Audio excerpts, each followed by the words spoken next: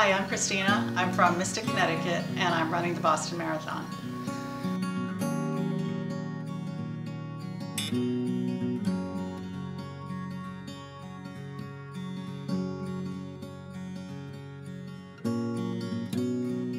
I'm running the Boston Marathon because after the bombing of last year, I felt like this is where I wanted to be with other runners.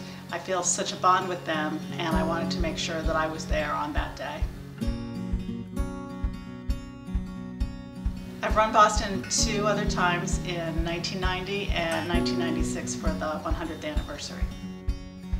It's always a challenge to train for a marathon. It takes an awful lot of time, but I've had a great group of runners to train with, and that's made all the difference. It's also been a very tough winter here in the Northeast, and that's been tough, but running the marathon's tough too, so it's been good preparation for it.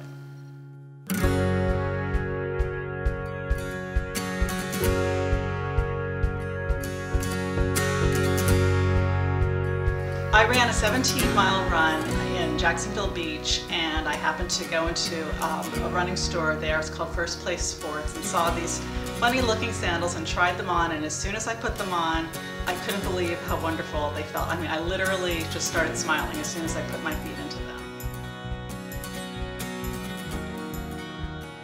The crowds of Boston are the most enthusiastic, raucous group of people I have ever encountered. They stay out there not just for the elite runners, but they stay out there for the people in the middle and the back of the pack. And you'll just never find a greater group of people that are cheering us on, and there would be absolutely no reason for us to be out there if it weren't for the spectators.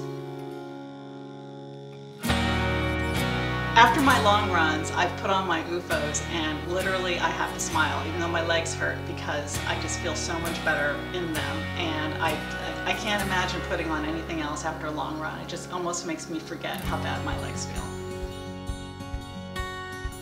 I've run 13 marathons, and the Boston Marathon will be my 14th.